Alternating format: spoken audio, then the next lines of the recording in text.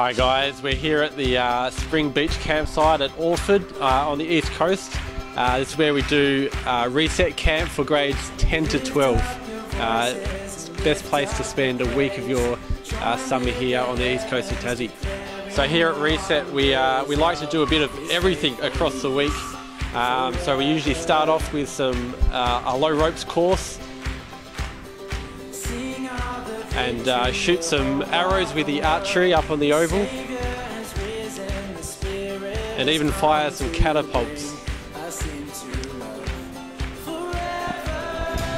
When the weather's good, we like to head to the beach where we can do some surfing and some paddling. We'll go for a kayaking trip on the river.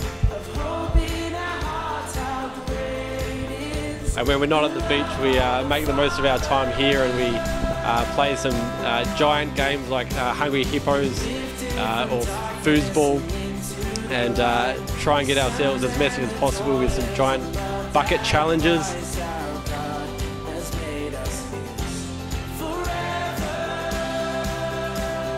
Water balloon volleyball.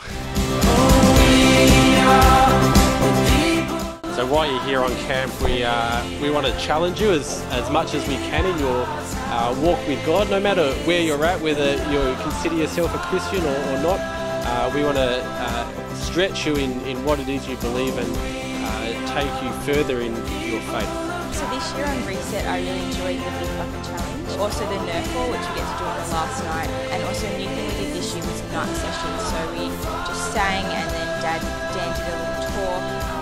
I just found that really interesting. Probably the bucket challenge at the end, and just the studies and lessons are really great. We all got to know each other very well. Even as leaders, I feel it's quite a peer camp where even the leaders in the campers get along really well with each other. We can talk about anything at this camp. It's a really safe zone. I enjoyed everything. The people were great, the games were fun.